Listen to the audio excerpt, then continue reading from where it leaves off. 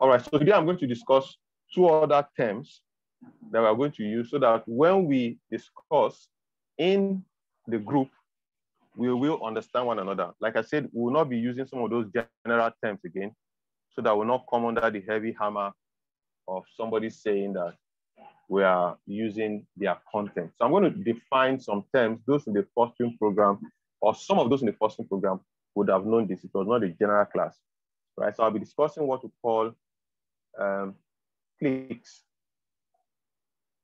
right? Cliqss is a short form for C liquidity, right? We'll be discussing what Cliqss are, and we'll also discuss what we call paychecks. So these are just terminologies, nothing different from what we said yesterday, but just so that we can have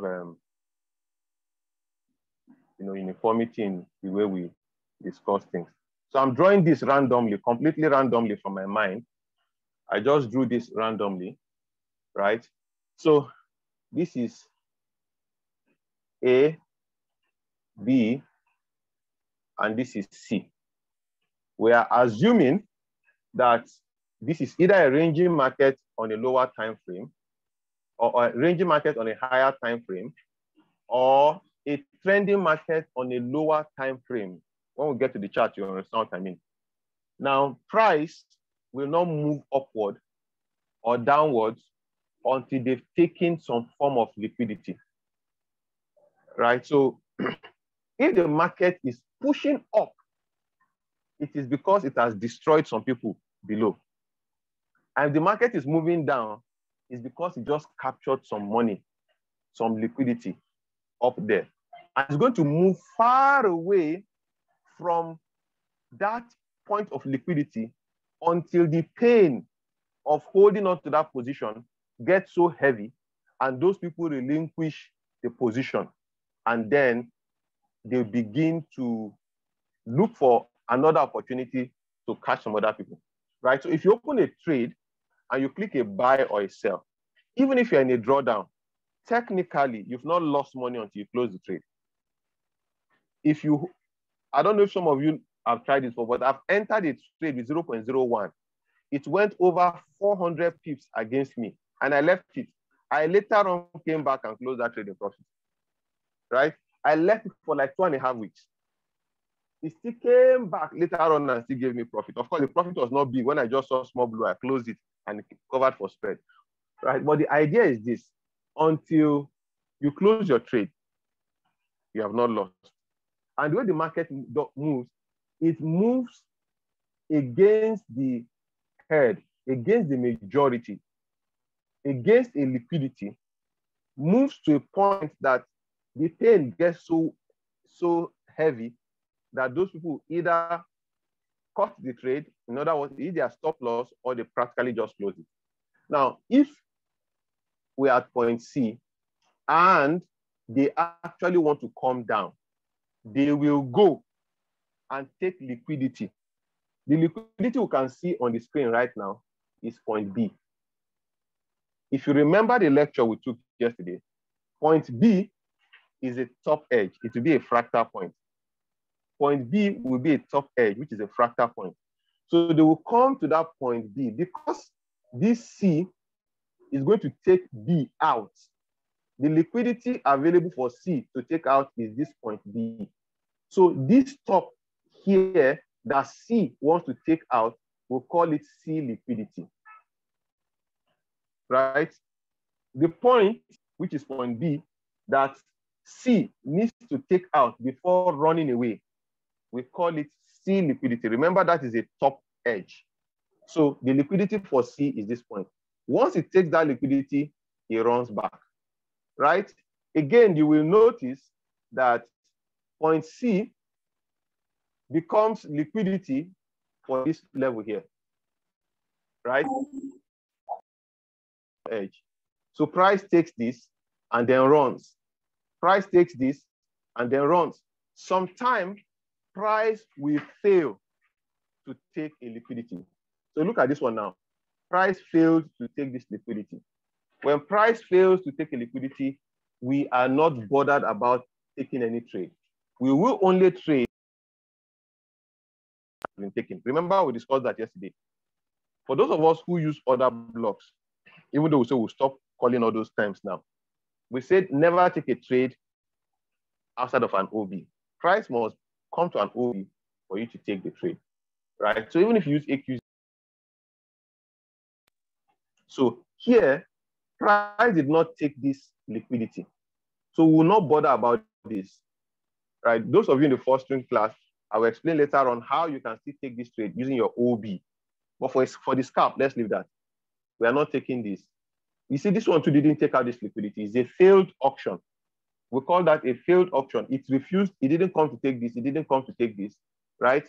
This one, let's assume this one took this. So I'm going to be in this buy, right? Now, this point here, the liquidity available for you to take is this C liquidity, and there's another C liquidity here. So when there are more than one C liquidity stacked one upon the other, this becomes the C liquidity, but this becomes the paycheck, right? They will most likely come for that paycheck before running away. You see that? They will most likely come for that paycheck. So meaning that if I want to scalp, and I said I'm going to give you guys like 3 or 4 entries, there's one we call the high probability scalp. If you want to do the high probability scalp, you wait for that paycheck. It doesn't mean price will not react from here, but you wait. You wait. When they finally come to this paycheck, the move will be massive, right? So here they come to a C liquidity. They take it. Here is a failed auction. You are not bothered about the trade. They came here again and took out this C liquidity. You are here for a buy, right? Now they've taken out this C liquidity. You'll be wondering, are they coming for this C liquidity or are they coming for this paycheck, right? You wait to see price action, and from there, you'll be thinking of taking your trade to the downside, right? So I hope you've been able to get what I explained. I will quickly do it again, not fully this time, but I'll explain it in a different way. Sorry.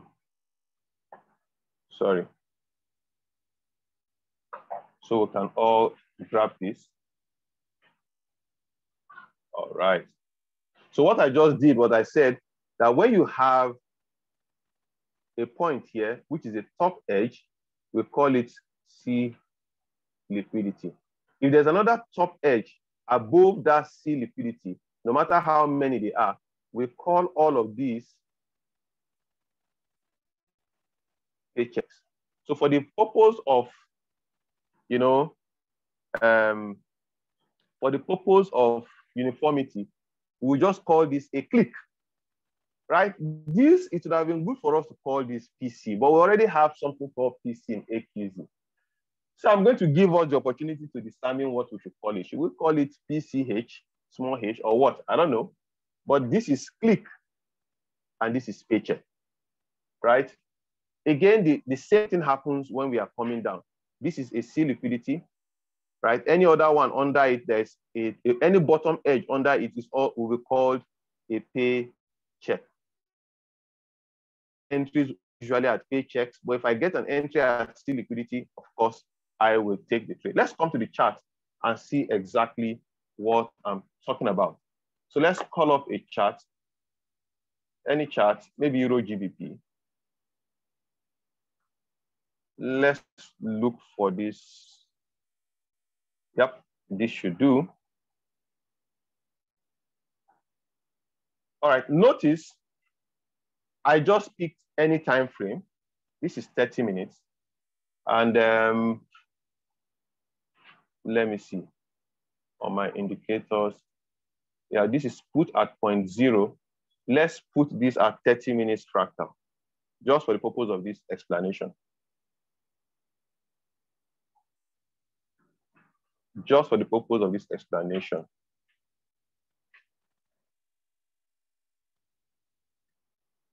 Let me see. Let me make this 60. Since we're in 30 minutes, let's make this a 60 minutes fractal. Okay, so watch what I'm trying to drive home at. Right, so you can be able to see price action in a different way. Let's leave all this drop to the downside, right? In fact, we can consider it. We can start considering from this day. Let me magnify this a little. So look at this day, right? This is from Asia session, even though when we merge all of these things together, we are going to trade high probability scalping. So which means Asia high or yesterday high would have been taken. But for now, just see this. This red is a top edge, right? So they took out that top edge. Let's magnify this even further. Where is it? Yep, here. Look at that. They took out that top edge. There is something you and I are going to look for that will tell us to sell, right?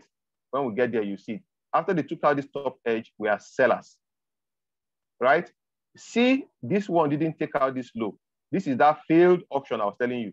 They didn't come back to take this fractal. They just came close to it, the failed auction. Then they went back and tapped this fractal. We'll have another reason to do what? Sell, right? Have another reason to sell. If we have reasons to buy, we might have been looking for buys around here or here, right? Because they took out bottom edges. If we had reasons to buy, these areas will be looking for reasons to buy. And by the time I explain the scalping method, some of you might still enter this buy.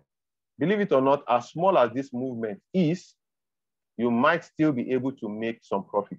If you've been following IPC and some other trading bots, you see that you can make profit on 3 piece, 5 piece, 4, 10 piece, but it's going to be difficult for a human being to do that. You have to find a way of automating that. But I just want you to see the concept, right? So they came here, took out this bottom edge, and then bought. What did they come for again? This first blue line is a what? Can somebody type in? What do we call this top blue line? What do we call it? Put your answer in the chat box, guys. What do we call that top?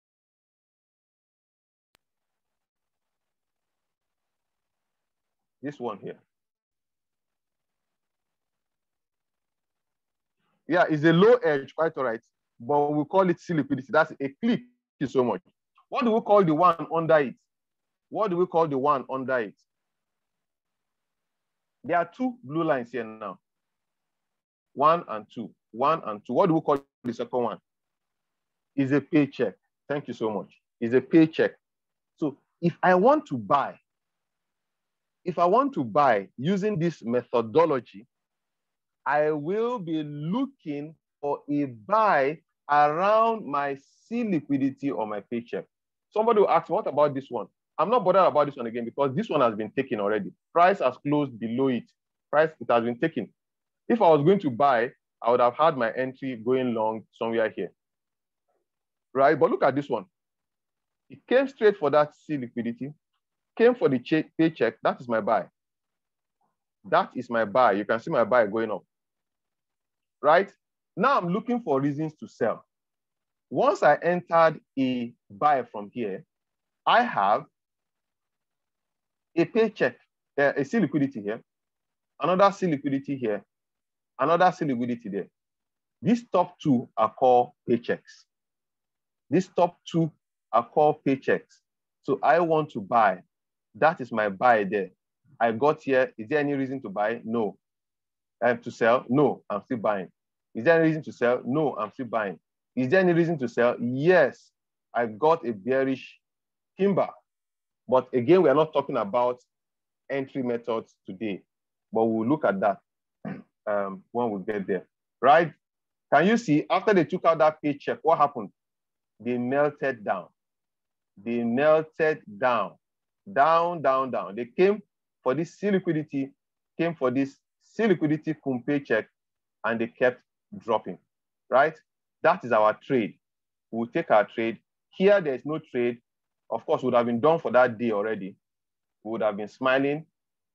Somebody like Taiwo, Pretty Lady will be slapping people up and down in the Telegram group around this time now. No problem. So move forward. So here is another, as at the time we came to the market, this was a top edge and this is a bottom edge. we are looking for reasons to sell. Ladies and gentlemen, we are looking for reasons to sell. Assuming, remember, we've not discussed our trend. And I said yesterday that with this strategy, you can trade in line with the trend. You can trade against the trend. However, you trade in line with the trend. Here, I'm only explaining C liquidity, bottom edge, top edges. We are not even refining it in terms by looking at higher time frame or trend analysis, right? So let's see that price came to this point. We'll be looking for reasons to sell. We got something that looked like a reason to sell here, right? At this point, we would have taken it. If your stop loss is very close, it will tap your stop loss and take you out. Then you got another reason to sell again, and then it sold. And as it was selling, it came for this C liquidity and it came for this paycheck. And then it gave us reasons to buy, and then we would have played. If you use a robot, like I said, even with 2 pips and you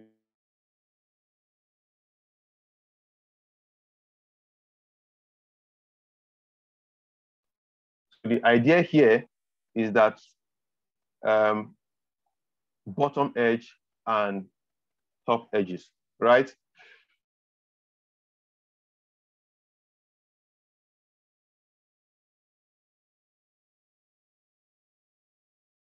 Sorry, guys, 1 minute. If I don't. All right, so we have the top edge. See how price came, look at that wick.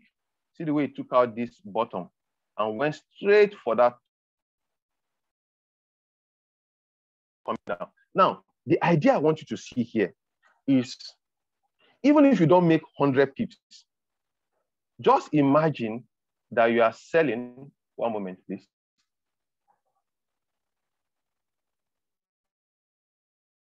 One moment, please.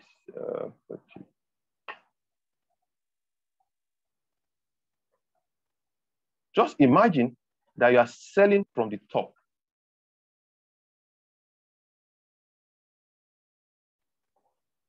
Right?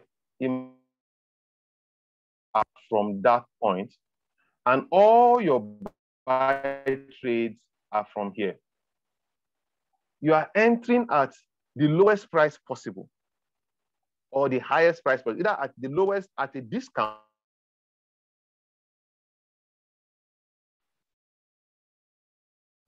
All right, the internet is back. All right, so imagine and you are buying from this bottom. You are buying at the best price possible and you are selling at the highest, that is again the best price possible.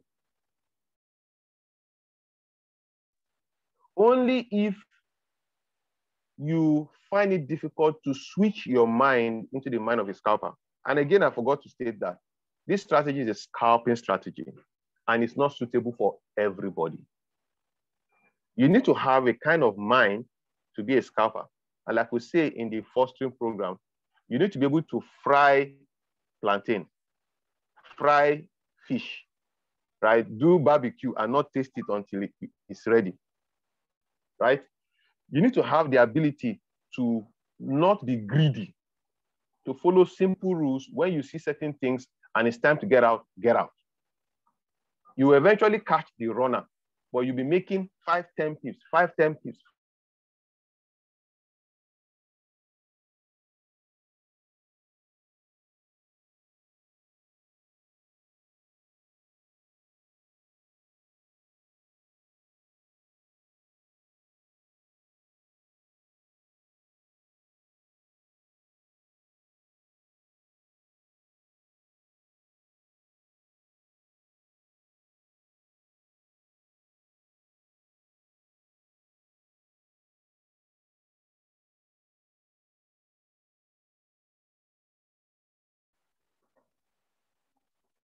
All right, so sorry guys, I keep getting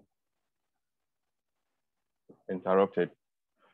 So see how they took out that high point there. See how they took it, then came down took out that low, went up, took out the high. Look at exactly what is happening. Took out the top. Most people going for a sell will put their stop loss above that high, took it, had a failed auction, went back and took out everybody. This is what we call high probability, low risk, guys. Normal, that's Asia high. Took out everybody, then we will be looking for our reasons to sell, right? That's our reason to sell. It came straight to the C liquidity. And if we're scalping, if we're making our entry on 5 minutes, for instance, this distance from here to here would have given us like 1:4, right? We are out of this already. We are scalping. We're not here for the long run, except instances where the market dashes us that because the next C liquidity is far away, right? Those of you that know how to trade OBs, which will be your second entry, this is the OB. And if you attended the class I took on with the AQZ guys, I mentioned that I no longer that are not responsible for top or bottom edges. So if I get a PC and in that PC, one of the candles, that is either the PC candle or the candle proud before it is not the top edge, I'm not interested, right? Same thing with OB. This OB is an OB I want to trade with because price, it took out a top edge, price came back and it's coming back to it. There's a possibility for it to do what? To sell. This is a top edge OB, top edge OB. But we're not discussing OB, right? So see that, let's come back here. Even in this small one, see we took out that C liquidity and push back before coming back for the paycheck, right? Then push back to the C liquidity, played around and then dropped, right?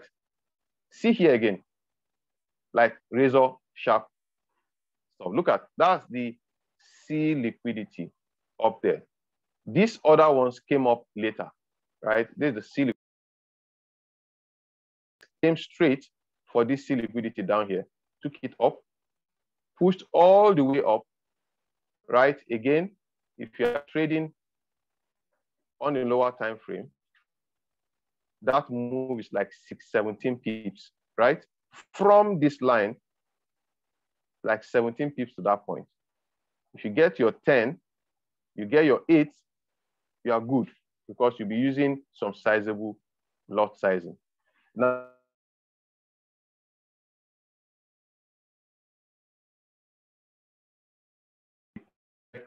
and the paycheck before dropping down.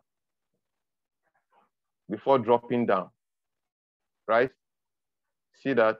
And took out this one before pushing back up and then just playing down, right? Again, I'm taking this much time to go through this because we don't want to give too many things in one day. We'll take it bit by bit. Today, we've discussed C liquidity and paycheck. I want somebody to give me a pair. Just give me a pair of your choice. And then let's look at this. Put the pair of your choice on the chart. Pair of your choice. Somebody, first one I got is GJ. So let's try GBP, JPY. Give me the time frame of your choice. Give me the time frame of your choice. What's happening to the connection today?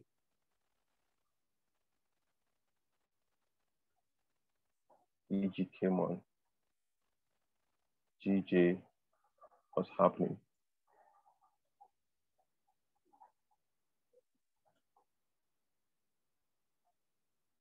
All right, I think it's back now.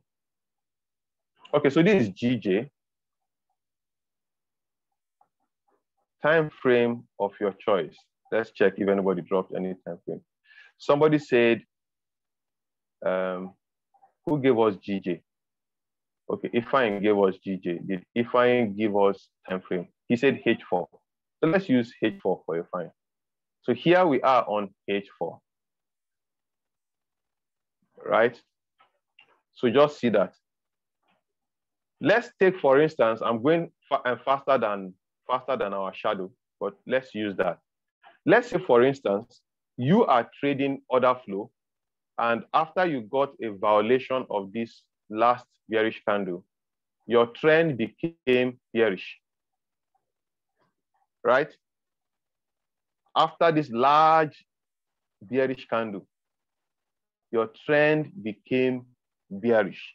For those in the first stream program, I think the last set, we got to a point where we demystified trend. Yeah, with trend, we can catch big moves, but we demystified it and said, when you are following your trend, just pick your time frame where you determine your trend from. You will lose at some point when the trend is changing. All right, so if somebody's trend is H4, on Monday, he may be buying, and H1 is selling on Monday. H4 may lose, and H1 will win.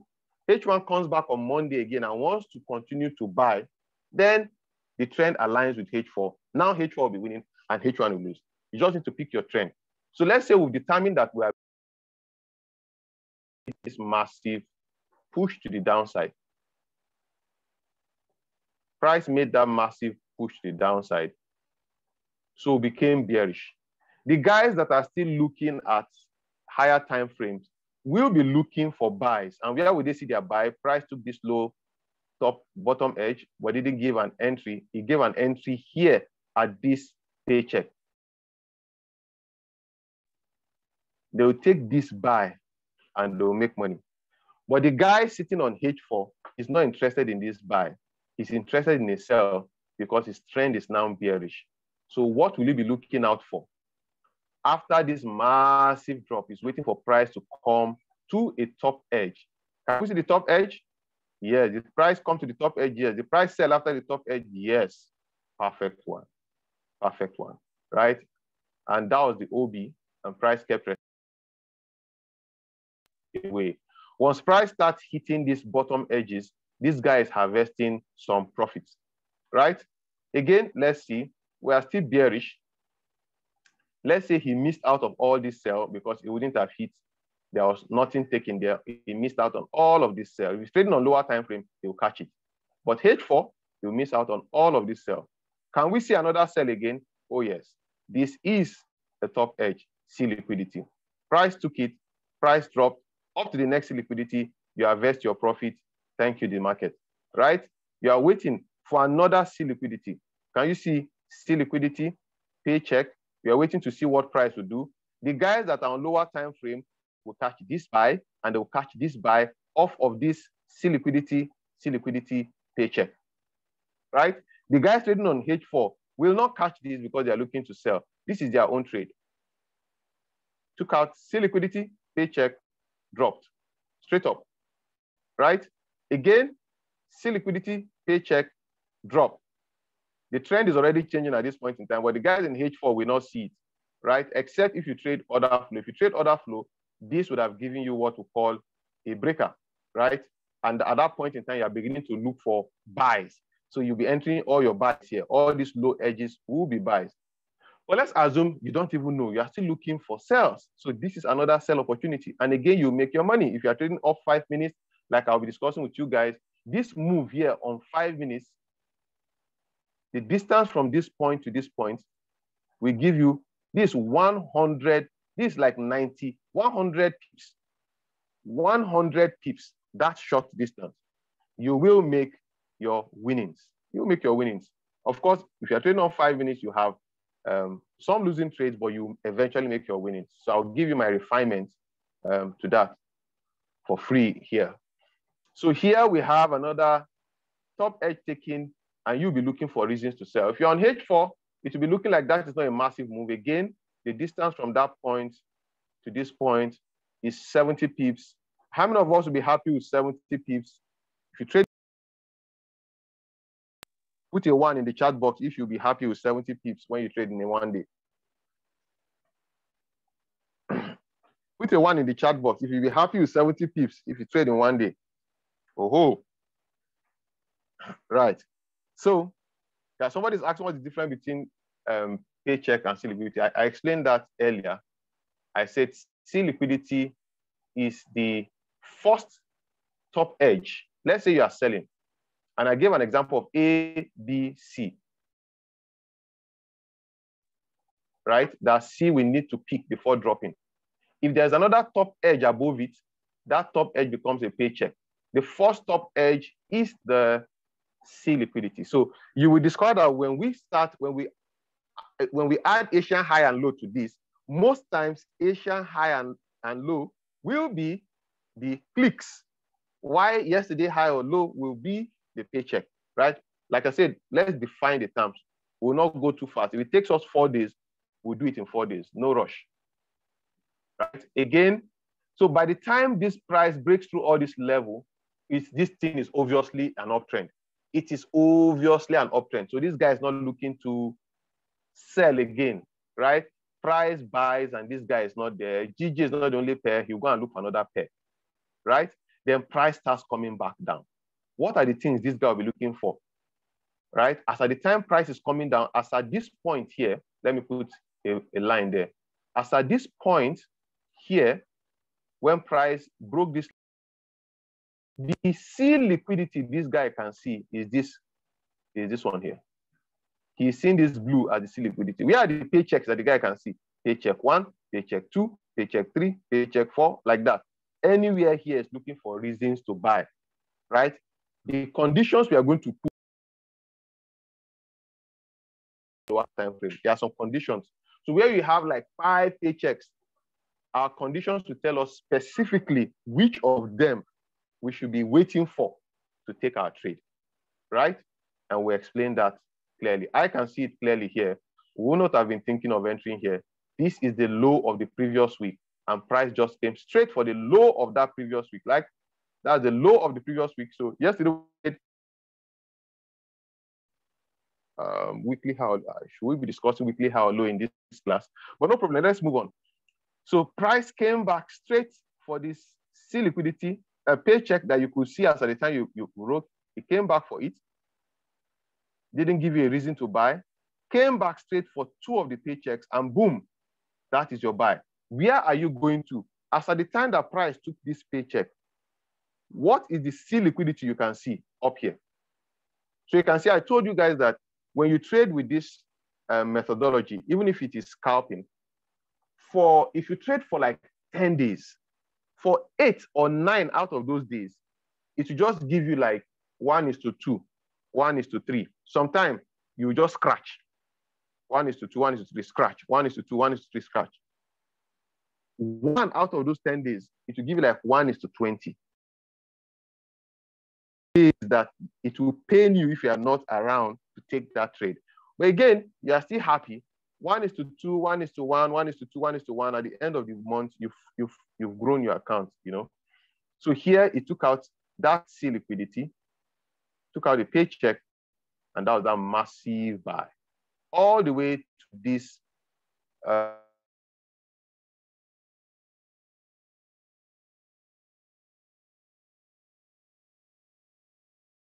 C liquidity.